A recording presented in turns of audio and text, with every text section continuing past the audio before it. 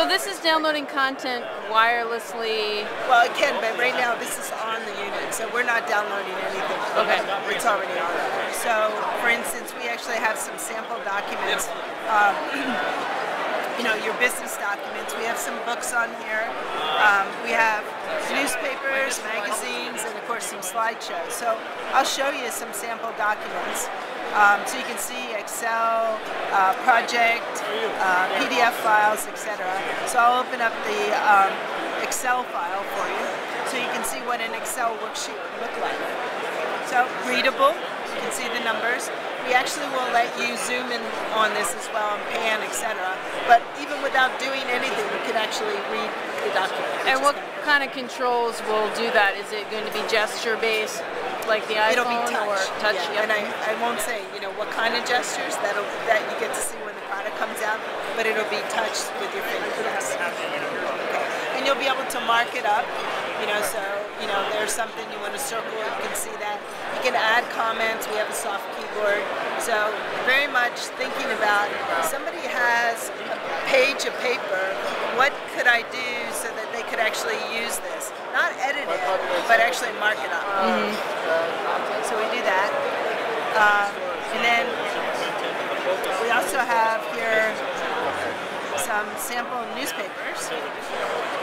And so, the New York Times is on here, but I'll bring up one that is the International Daily Review. So you can see there, again, the same thing.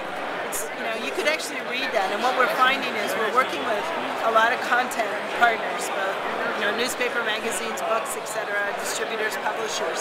And what they're saying is, this is great because I can actually continue to use my brand. I can continue to put advertisements in here, and it's readable all at the same time. So they really, really like this.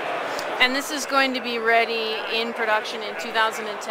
Yeah, so we'll be doing trials with partners and customers in 2009, and then you'll be able to get it in the beginning of 2010.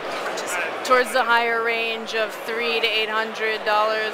We'll determine, but when you look at it, $300 right now is for a little 6-inch diagonal, so obviously you would expect this to be priced higher.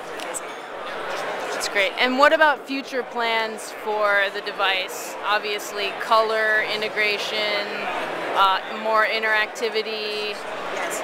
So what you'll see is a number of things. You'll see more capabilities in terms of some of the functionality that's provided. Like at first you see just some simple annotations. You'll see more annotations. You'll get a lot more content, those kind of things. And then the underlying hardware technology, you're right.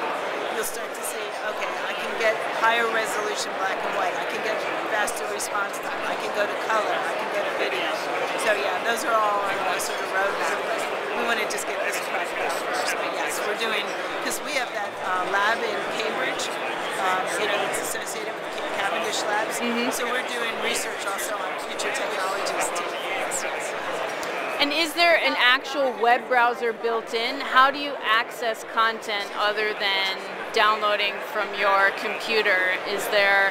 So that we'll talk more about that when we actually do some of our announcements with partners, etc. But at minimum, you know that you would like to be able to, from your PC, Mac or Windows, be able to go up to it. We're actually going to have a store.